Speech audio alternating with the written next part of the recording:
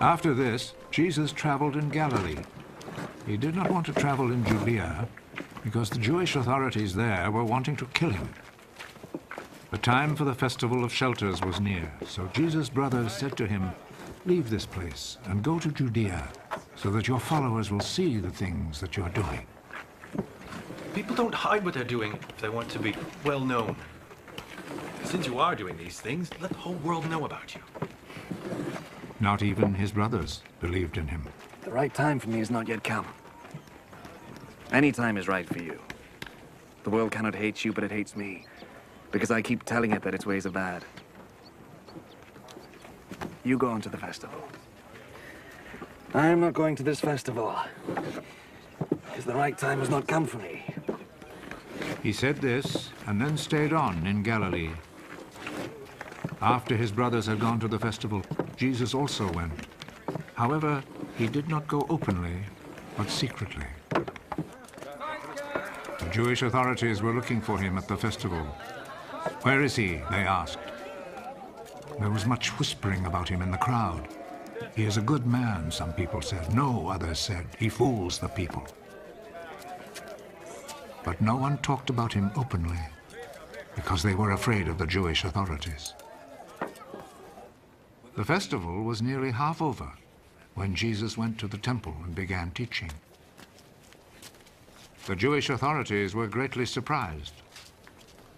How does this man know so much when he has never been to school? What I teach is not my own teaching, but it comes from God who sent me. Whoever is willing to do what God wants will know whether what I teach comes from God, or whether I speak on my own authority. Those who speak on their own authority are trying to gain glory for themselves. But he who wants glory for the one who sent him is honest, and there is nothing false in him. Moses gave you the law, didn't he? But not one of you obeys the law. Why are you trying to kill me? You have a demon in you. Who is trying to kill you? I performed one miracle, and you were all surprised. Moses ordered you to circumcise your sons, although it was not Moses, but your ancestors who started it. And so you circumcise a boy on the Sabbath. If a boy is circumcised on the Sabbath so that Moses' law is not broken, why are you angry with me? Because I made a man completely well on the Sabbath. Stop judging by external standards, and judge by true standards. Some of the people of Jerusalem said, "Isn't this the man the authorities are trying to kill? Look, he is talking in public, and they say nothing against him." Can it be that they really know that he is the Messiah? But when the Messiah comes, no one will know where he is from. And we all know where this man comes from. As Jesus taught in the temple, he said in a loud voice, Do you really know me? And know where I am from? I have not come on my own authority. He who sent me, however, is truthful. You do not know him, but I know him, because I come from him. And he sent me. Then they tried to seize him.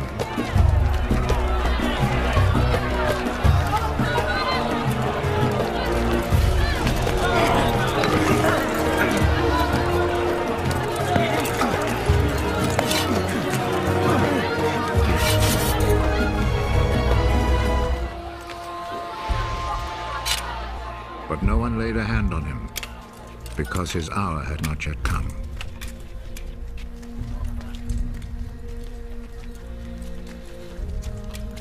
But many in the crowd believed in him. When the Messiah comes, will he perform more miracles than this man has?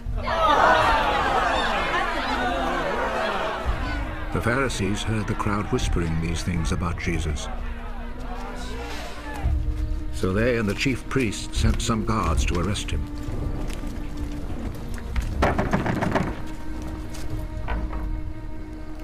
I shall be with you a little while longer,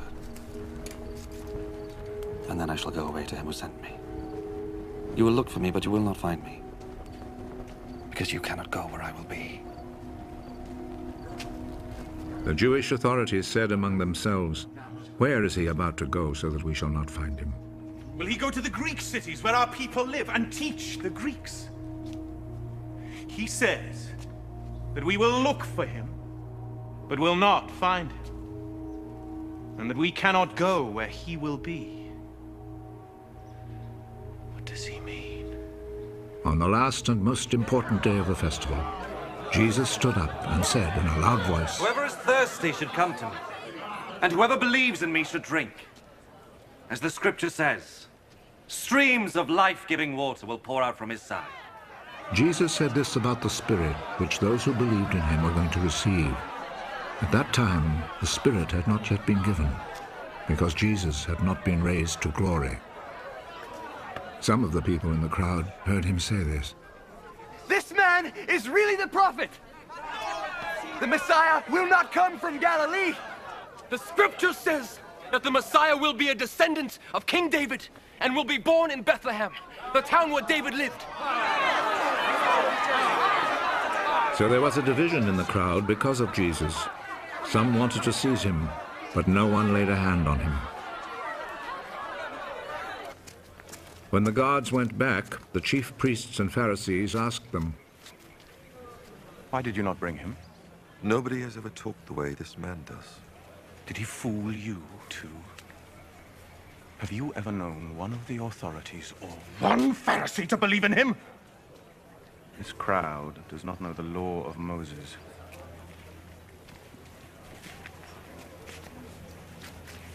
So they are under God's curse. One of the Pharisees there was Nicodemus, the man who had gone to see Jesus before.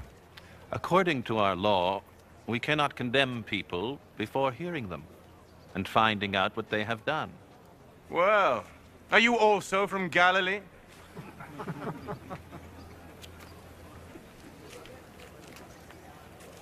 Study the scriptures, and you will learn that no prophet ever comes from Galilee.